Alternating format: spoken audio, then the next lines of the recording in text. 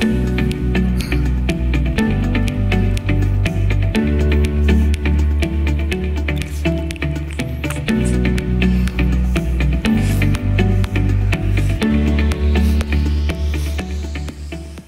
morning. It's great to see all you here in person. I also want to give a special shout out to those joining us online for the service today. To you, Aberdeen and Watertown and Huron, I pray that God richly blesses you as you join us. I want to begin with some personal thoughts today before I jump into another message from the Gospel of John. We live in these strange times, and I think I would begin to characterize the times we live in now with several words, and the words would be words like this: confusion. Man, I almost am irritated listening to the news anymore. There's so many contradictory things being said, and so many things that are said that are simply just not true. And so it's kind of a confusing time. Lots of different opinions. What I've noticed is there's a lot of anger going on now, frustration, as the longevity of this thing sets in, that it's not going away soon. And people are getting frustrated, and lots of heated discussion about whether we should open up, not open up, when should we wear masks, when should we not wear masks. All this kind of stuff can percolate to what I would call boiling points very quickly. And then there's just a lot of frustration. I think initially people thought, well, this will last a couple weeks and then we'll get back to normal, right? And now we know there is no normal. Amen? And it's going to go on probably for a long time. And we have to figure out how to do life with it. And polarization in our country is at an all-time high. There's polarization within the church over issues. There's polarization in a secular side of our culture like crazy. And so here's what I want to say to you this morning. Just a couple words come to my mind for us as the people of God. One, we truly need people who exhibit the fruit of the Holy Spirit. Love, joy, peace, right? We're going to talk on that today. We're going to talk on joy a lot today. We truly need to exhibit that as Christ followers. And secondly, here's what I want to encourage you individually. And this is my word of the month: flexibility. Amen? I just need to be flexible. You need to be flexible. What we do needs to have that word flexibility just built into it. How we do church, we need to be flexible. Things are going to change. We're going to do things differently. What's going on this week may not be going on next week. The way we look today may not be the way we look tomorrow. That's going to be true for your personal life. That's going to be true for how you shop. You know, there's places that are going to say you have to wear a mask. If you don't like it, go shop someplace else. You know, it's just going to have flexibility. We're just going to have to be flexible people. It's just the way it is. And so that's all I want to say on that. Be calming and be flexible. Be the people of God. Let the fruit of the Spirit come forth in your life. Now, we've been in a series of messages from the Gospel of John since Christmas. And these teachings of Jesus are so insightful and so powerful. Next week, we're going to actually wrap up this series. It took us several months, but we're going to wrap it up using John chapter 17 and the prayer of Jesus for himself, for his disciples, and for all believers. It's really a powerful chapter, so I want to encourage you to tune in. There are 4 more chapters to John, so you're wondering maybe why are we stopping in John chapter 17? Well, because the last 4 chapters of John are on his crucifixion, on Jesus' crucifixion and resurrection, and guess what? We cover that every Easter. And so we'll get to that, and we're not going to include that as part of this series, all right? We're going to move into a series from the book of Galatians. We, though, are in these last words of Jesus right now before his crucifixion, and they're kind of really important words. They're very insightful and full of life and truth. Jesus is preparing us for the way things are going to be. Last week, we looked at some givens of Christianity that if you're a Christ follower, just like he was rejected, he was resented, and just like so much of the world is ignorant to him and hostile to him, we too are going to experience those very same kinds of things. Jesus is preparing us to understand where we are and what's up in life. And we shouldn't be surprised by these things. But to be known by God is of greater worth than being popular and accepted by this world. Amen? And that's kind of where we ended last week. Now, as Jesus gets really close to the crucifixion, and now as we get further on into John, into chapter 16, we're going to see that he's going to talk on this topic of joy. In the midst of all this, he says, you're going to experience this joy And it's going to be unstoppable in you, and it's going to be a fruit of the Holy Spirit for those who follow after him. Now, once again, and right before what I'm going to read to you today, for the third time, major time, Jesus talks in the Gospel of John about his departure and then the coming of the person of the Holy Spirit. It's just powerful stuff. I've talked on the Holy Spirit 2 times already in this series, way back in January 12th. Like the second week of the series, we talked on the baptism of the person of the Holy Spirit. And then on June 28th, we talked on love, obedience, and the Holy Spirit. So if you have questions on the Holy Spirit, I would greatly encourage you, whether you're watching online or whether you're here in person, just to go back and look at those messages. They're in our media section of our webpage. They're easy to find if you missed them. Because today, guess what? I'm not talking on that. What I'm instead talking on is a result of the filling of the Holy Spirit. And that result should be joy. A joy that's unstoppable, a joy that's unquenchable. And so we're going to get into the reading today, but I just wanted to qualify that. If you're wondering about the person of the Holy Spirit and how he fits into the Trinity and how he's involved in our lives, those 2 messages that I talked about do cover that to some degree. Listen to the scripture I'm going to read today. I'm going to read from John chapter 16, verses 17 through 24. Hear the scripture, and it's about joy, which is a fruit of the Holy Spirit. At this, Jesus talking about his departure and all that kind of thing, some of the disciples said to one another, "What does he mean by saying, 'In a little while you will see me no more, and then after a little while you will see me, and because I'm going to the Father?'" They kept asking, "What does he mean by a little while? We don't understand what he is saying." Jesus saw that they wanted to ask him about this, so he said to them, "Are you asking one another what I meant when I said, 'In a little while you will see me no more, and then after a little while you will see me'? Very truly I tell you, you will weep and mourn while the world rejoices. You will grieve, but your grief will turn to" what? Joy. "A woman giving birth to a child has pain because her time has come. But when her baby is born, she forgets the anguish because of the joy that a child is born into the world. So with you, now is your time of grief, but I will see you again and you will rejoice, and no one will take away your joy. In that day you will no longer ask me anything." You know why? Because he isn't here physically. They're not going to have that same intimate relationship, that same face-to-face relationship. Very true, they tell you, "My Father will give you whatever you ask in my name. Until now you have not asked for anything in my name. Ask and you will receive, and your joy will be complete." So Jesus makes it clear here, amen, that there's going to be this time of grief and mourning. He's going to depart. He's going to be crucified, and that they're going to be just sorrowful over that. But it will quickly turn to joy upon what? His resurrection, when he's raised from the dead. And then we know that the Holy Spirit will come on the day of Pentecost and fill the new believers with God himself. And part of the fruit of the Spirit, we're told, is this thing called joy. So let's read Galatians chapter 5, verses 22 to 23, because it talks about fruit of the Holy Spirit. Listen to this. This is the Apostle Paul talking under inspiration of the Holy Spirit. But the fruit of the Spirit is what? Love. What's the second one? Joy, peace, forbearance, kindness, goodness, and faithfulness, gentleness, and self-control. These are the very things, brothers and sisters, we ought to be demonstrating in the midst of COVID-19 if we're filled with the person of the Holy Spirit. Against such things, there is no law. Now, we've covered love a lot in this series. If you've been around, we've talked about love several times. Joy is a second fruit mentioned in this listing of Galatians 5, and it deserves a moment also. And that's what we're going to give it here today. Note this, understand this, hear this please from me.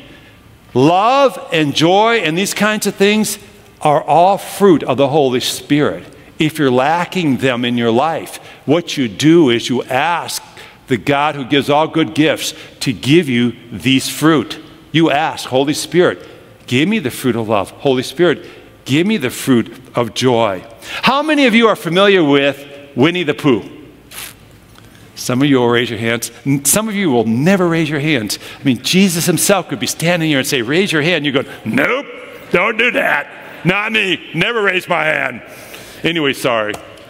So if you're familiar with Winnie the Pooh, it's a story of a little boy and the stuffed animals on a 100-acre farm. And, or 100-acre woods, I should say it right.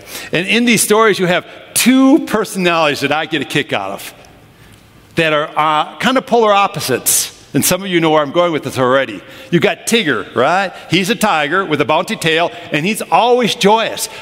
Woo-hoo, right? He does that all the time. Don't you do that when you read it to your kids? Shame on you. When you read to your kids, you need to act it out. And then you got who? Eeyore. A gloom and doom donkey. He's always upset. So here's my question for you, and especially if you have some kids with you, and you could talk about this when you get home. And if you're online, you could talk about it right now, because I'm not there. You can do whatever you really want to do. If you're at home, in church here present, please show some restraint. At any rate, are you an Eeyore, or are you a Tigger? Which one of those words would better capture who you are? Now, I'm going to be honest. I got a strange mixture of both in me, because I can get real silly really fast, but I can be a pretty good gloom and doom guy. How about you? I can really get down really fast. And here's the thing we need to understand. Jesus is telling us here that there should be an infectious joy in us that's unstoppable. And I think we need a little bit more of Tigger in us than Eeyore at times. Amen? We need that. This is the kind of joy frequently demonstrated by the early church. In fact, I want to give you just such an example. So Jesus has been resurrected. The church has been born. The Holy Spirit has descended upon the followers. Saul, who at first persecuted the church, was converted on the road to Damascus, and he's now called Paul. And Paul and Silas are ministering to the people and believers in Philippi. Great things are going on. Man, the Holy Spirit's moving. People are being born again. And once they were heading to prayer, and this girl starts following them. She has a spirit in her by which she would predict things. And she follows along after Paul and Silas, and she's shouting out, listen to these men. They're sharing with you the words of the Most High. They're telling you the way to be saved. And this went on day after day after day. And I love how this occurs. Paul, it's kind of like almost a matter-of-fact kind of thing, almost a little bit, all right, if I have to. He turns around to the girl, and he rebukes the spirit in her because he just got tired of this. And so she's delivered from the spirit that used to possess her. And her masters are upset because that was their means of making money. And now they just took their means of making money away from them. And so they get the town behind them, and they get, everybody kind of torqued up. And so the authorities arrest Paul and Silas. And we're told they throw them into the inner prison. Now, in the Roman culture, you had two prisons in their prison institutions. You had the outer prison, which was kind of like a come-and-go place. And then you had the inner prison. It was a veritable dungeon. The only light that would come into your room was when they opened the door, and the only fresh air would be when they had opened the door. That's where they throw Paul and Silas, into this prison. Now, they also were told, put their feet in stocks. So that's things that locked around your feet. And so you sat there and you're super uncomfortable. I don't know about you guys, but I'm beginning to understand uncomfortable more as I age. I get up to go to the bathroom. It's a pathetic sight. Some of you know what I'm talking about? I get up and go, oh my goodness. I can't hardly walk. My knees sore, my back sore. I'm just thinking, oh, and I hobble. If you could show me, if you had night vision, you'd say, who is that guy walking around looking like he's just crumpled over? That's me in the night. Can you imagine being in stocks? Can you imagine the uncomfortableness? It's meant to be uncomfortable. So here's what we're going to do. And you at home, tune in. You're going to do this too, because all it takes is a chair. Are you all sitting in a chair right now? Not a trick question. You're all sitting down. So here's what we're going to do right now, so we can pretend we're in stocks. You can do this at home, whether you're in Aberdeen or Huron or Watertown. You can do this at home too with us. You can join us. So you just sit here, and we're going to do this. You ever do this? Because it's good exercise. You just lift your legs up. Just sit there and lift it. Kids, you can do it too. Don't put them down until I tell you can put them down. This got a little dicey, didn't it? Sit there and hold them up because your legs are in stock. All right? If nothing else, it's a little teeny bit of a work of a core, a little bit of quad workout. Some of you guys care about that kind of stuff. I honestly don't, but anyway. So they're beaten up. They're in this dark dungeon. It's stifling. They got their feet in stocks. They're uncomfortable. How would you react? Oh, happy day. Right? We'd sing our Christian songs. Oh, happy day. No, most of them would go, wah, wah, wah. I mean, just look at the COVID-19 response. We're not really being persecuted yet. There's a lot of anger, frustration, and pity going on right now. We're not singing Oh Happy Day, but we're told that Paul and Silas, they're in the stocks, they're in this dark, dingy prison, and what are they doing? They're singing, and they're praising God, because they're filled with the person of the Holy Spirit. Circumstances aren't determining the reaction. The Holy Spirit's determining the reaction, and they're full of joy. The joy of the Lord was their strength. Circumstances really couldn't be worse for them. They had to be uncomfortable. It was uncomfortable at that moment. But yet they prayed and they sang. Most likely they were reciting psalms and singing them out loud. And I don't know how you respond to adversity in your life, but I don't even come close to this. My normal response is Eeyore, first of all, right? Once in a while I'll get to Tigger, but it takes me a while thinking through. So I'm just pathetic at times. How about you, honestly? How about you at home? How do you do in times of adversity? You know, we get all upset, we get all bent out of shape when we're inconvenienced a little bit. I mean, when I'm in a line of cars, more than 10 cars at Brookings, I'm upset. I have to wait, seriously, 3 minutes? This is hard. And we just have to understand that God wants to come and fill our lives with His joy. Now, you can put your feet down if you want. Some of you are type A's, overachievers. You just keep them up. Just keep them up as long as you want, the whole service long if you can. I don't really care. Good for you. So we're real close now to the crucifixion of the Lord Jesus Christ. And we absolutely need to know some things about joy. That's why He's sharing this. We need to know about joy. We need to be a decision, or we need to make a decision that we're going to be people who are governed by joy. And we need to understand that the Holy Spirit will fill us, and part of the fruit of that filling is joy. So if you're lacking joy, what do? You ask the Holy Spirit to produce that fruit in your life. The same goes for love. If you're lacking love, you ask the Lord to fill you more with the Holy Spirit so that you're not lacking love. And He will, I think, gladly answer that prayer. So let's talk on some basics of joy. Happiness does not equate to joy. Amen? Happiness depends on right happenings. Lately, I've been taking a course from Yale University entitled Wellness and Well-Being, okay? I've been taking this class, and interestingly enough, now understand this is from Yale University, and so it's just been an interesting class. They talked a lot on happiness, and I want to dispel some things about happiness for you that even the world that is secular is concluding. They did a lot of studies here, and they talked about what makes a person happy. And they said, does making a lot of money make people happy? They did a study. And here's interestingly enough, when people reach $75,000 of annual income together as a family, nothing more than that makes them any happier. They're just, to that point, they said, we can do what we need to do, we can survive, we don't have to worry about money all the time, blah, blah, blah, blah, whatever. But really, a millionaire, a billionaire, they're not any more happy than somebody that makes $76,000 a year. So that's a secular study. And then they went on and they said, does awesome stuff make you happy? You know, that jet ski or that motorcycle. And they go, no. In fact, they found that people in the 1940s that had way less stuff than we have today were happier. Does true love make you happy? Some of you who are young and engaged, I don't want to burst your bubble. It works for about a year. Amen? For about a year, you're happier. Then after that, No, that's not to be a downer. You can work at it.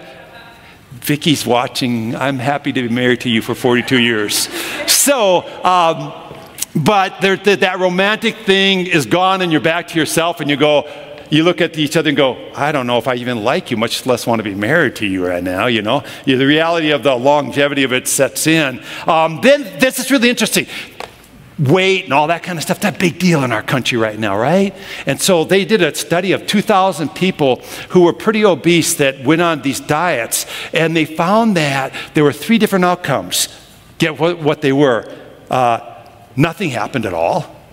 Some lost tremendous amounts of weight, and of course others gained weight as they were trying to lose. They found out that the group that lost weight, do you think they were the happiest?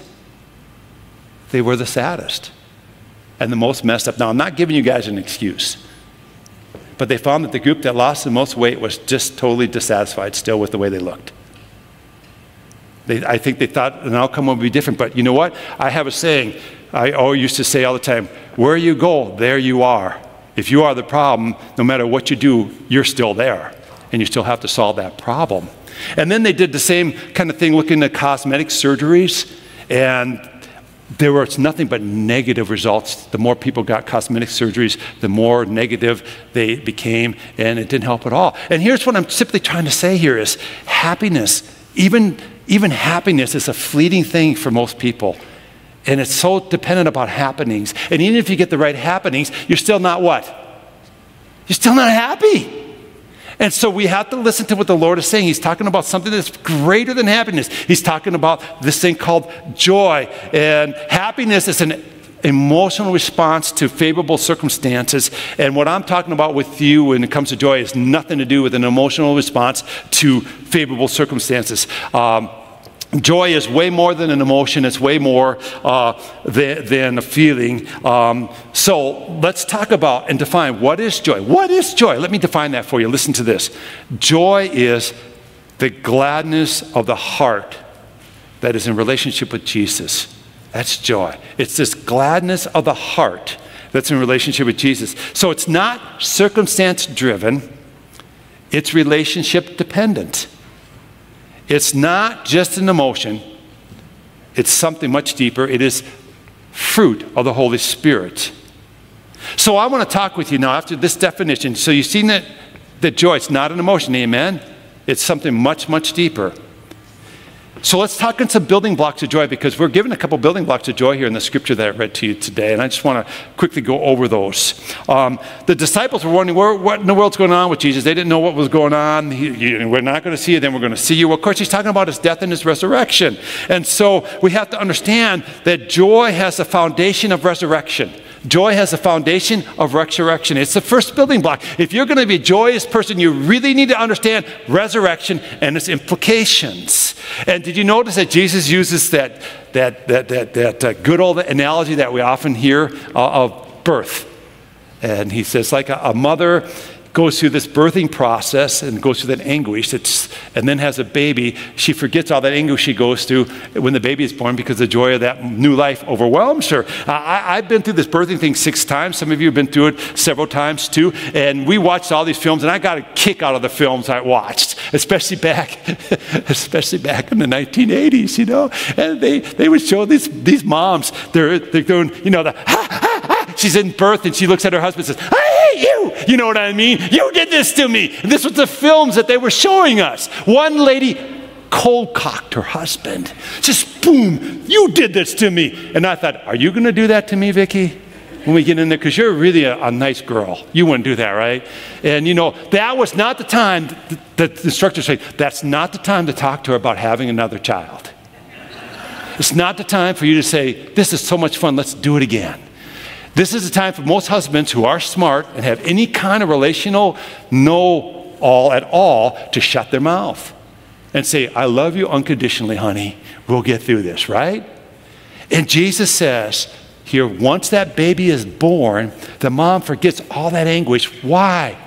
Because of the joy of the new life that God has graced them with. And he's likening this to his death and his resurrection. He says, you're going to go through this mourning, this deep grieving as people when I die, but then I'm going to be resurrected, and you're going to have this joy and understanding. Wow, everything that Jesus claimed is true. Everything he said is right. Everything he's ever articulated, we can trust. And you're going to forget, Jesus says, all the anguish, and you're going to just be full of joy because of resurrection. See, resurrection puts a stamp of authenticity to the claims of Jesus. It stamps authenticity to this claim that he is the way, the truth, and life, and no one comes to the Father but through him. It stamps authenticity on this claim that he came to the Father and he's going back to the Father. And to you and I who trust in him, we become ones who are full of joy. Now listen, no one can take the joy of Jesus from you. Amen? No one can take that joy from you. In fact, I would like you to say that with me, only I'd like you to personalize it from you to from me. And I want you to say this out loud. If you're at home, I want you to say this out loud with me too. It's important for you to say this. Say it together with me. No one can take the joy of Jesus from me. You can give it away. You can stifle it. You can do some things to kind of quench it, but no one can take it away. Amen? It's a gift of the Holy Spirit. It's based on things like the resurrection. Earlier on in his ministry, Jesus sent out the 72 to go ahead of him to these cities and to prepare them for his arrival. And they were given the, giftedness to do miracles and healings and all that kind of stuff. And they returned with joy and said, Lord, even the demons submit to us in your name. They were jazzed. They were excited. And what did Jesus say? He said, don't rejoice in that. Rejoice instead that your names are written in the book of life. Your names are written in heaven. And what he was saying to them, instead of rejoicing in this power of God manifested, rejoice that you're born again in me and that your names are written in heaven, that there's really a resurrection. If we base our joy, friends, on anything else, we're going to find our joy dissipating and going away in times of trouble and circumstances. Those 72 that were rejoicing and that the demons submit to them, they too would suffer in their lives, right? They too would come into hard circumstances. And Jesus is saying, have your joy based on who I am and the fact that like I have been resurrected, you too will be resurrected. Now remember, this teaching on joy comes right after another mention of the Holy Spirit in the book of John. And once again, at the end of chapter 15 of John, the beginning of chapter 17, Jesus promises once again that the Holy Spirit would come when he departed. And as we read in Galatians, there's going to be fruit of the Spirit associated with the coming of the person of the Holy Spirit. Joy should become embedded in you. It is who you are. Eventually, it should make its way to the surface, whatever you're facing. And if you struggle with joy, again, I'm going to just say this. I know I'm saying this, and I sound like I'm repeating myself to myself. I don't know if it's coming across to you, but if you lack joy, ask God for joy. Amen? Ask him to fill you with joy. Be honest. Are you more Eeyore or are you more Tigger today? If you're more Eeyore, ask God, give me joy. I want to experience your joyous strength. I want to experience that fruit of the Holy Spirit. So Jesus was going to go to the Father. They couldn't personally ask him any more of their questions, but they could ask him for things now in his name. And they would, at one point, Jesus saying the disciples would realize, I really am God. They would realize that about Jesus. Everything he claimed would really be true. And then their joy would be full. That's how the scripture that we read today ended. And so this brings us to building block number 2. Listen to this. Your joy becomes full as you embrace the truth of Jesus' claims and the truth of his teachings. What did Jesus claim? I come from the Father, I go back to the Father. That's what he was claiming. I am God. I'm God incarnate. And when Jesus says, your joy now will be complete as you begin to understand this, what he's saying by that word complete is not that it's done, it will be full. It'll be, overwhelming. It'll be all encompassing. In fact, complete could be defined this way: full like a net full of fish or a house filled with the aroma of perfume. It'll be pervasive. It'll be all-encompassing in your life. And we're to be people who follow Jesus with this all-encompassing, pervasive, smelly joy. Amen? That everybody else that comes around us goes, what's going on here? Is that you? Because it's not me very often. It is me sometimes. More frequently, I'm going, oh, it's hard. I guess so, right? I'm being Eeyore, sorry. Let me give you an example of what joy means. And it's a hard example, but I think it's appropriate. There is going to be a time in your life as a person that you will bury a loved one. It's inevitable. And at that moment, your joy will be tested. And if that loved one especially knows Jesus Christ, then even as you're in the midst of this anguish and deep, deep sorrow, you know that the claims of Jesus are true. You know that as he's promised, I've gone to prepare a place for you. If so, I'm going to come back and get you. You know that that dearly departed loved one is now experiencing the reality of that promise. You know that in your soul of souls. Amen? And you rest on that and you rely upon that kind of thing. You rest on the fact that Jesus said, I love you with an undying love, and I'll never forsake you, nor I'll never leave you. And those truths begin to percolate someplace in your soul. And even in the midst of all this terrible anguish, what do you have? Joy. Because joy is not an emotion. It is a condition of the person of the Holy Spirit within us. It is something that we're to become. So here's the question I want to end with today. Why don't we experience this more? And I'm going to talk with you for a couple moments on joy busters. No one can take away your joy, but you can really squelch it.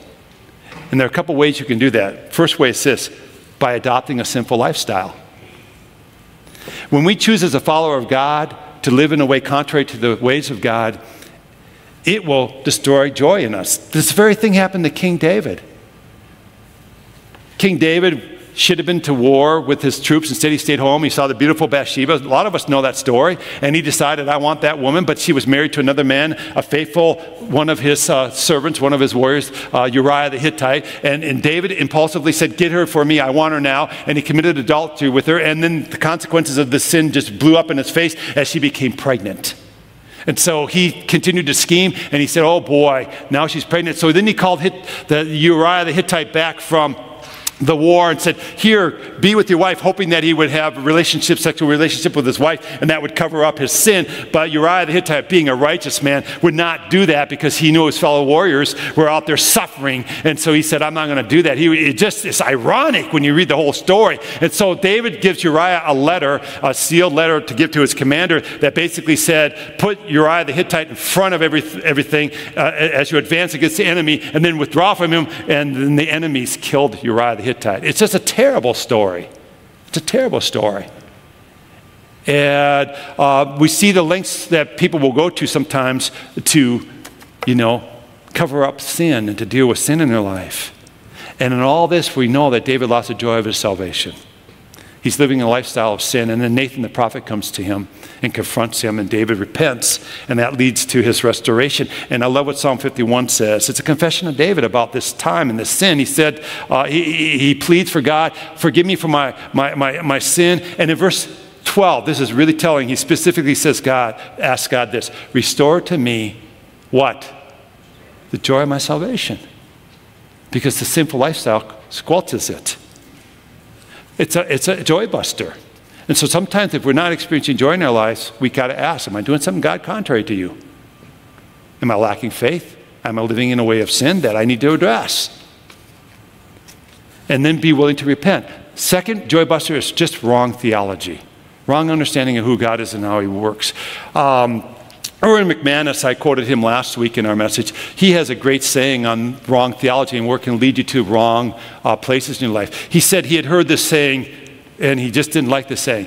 It goes like this. The safest place is to be in the center of God's will. And he just went crazy on this one time when I heard him talk. He said, no, that's bad theology. It is not safe to be in the center of God's will. It's the best, but it's by no means the safest place. If you're in the center of God's will, he may call you to be a martyr. There's nothing safe about being God's will. It's just where you should be. But if that's your theology, thinking that if I'm safe in the center of God's will, then you're going to say, my kids should never get harmed, I should never get harmed, we should never experience any trial or tribulation. And it's going to lead you to questioning and blaming God when things go awry in your life because you have bad theology. And frequently, the reason that we suffer and our joy is destroyed is we have a misunderstanding of who God is and what he's promised to us. And it leads us astray. Jesus promised us this in John 16, the very chapter we're at right now. In John chapter 16, verse 33. Not very many people quote this. He promises us this. In this world, you will have trouble. Anybody quote that? Because that's a promise of Jesus. But then he goes on to say, but take heart, I have overcome this world. Christianity does not mean trouble-free living. It just simply means the best living. And that if we understand that, then our joy won't be squelched when we face some adversity. I'm going to end with this real quick illustration. Years ago, we had a week in the Norby household called the Week of the Spilled Milk. And Vicki and I were out praying this last Wednesday. By the way, every Wednesday we have prayer. And you could sign up for a half-hour slot. I want to encourage you to do that and pray.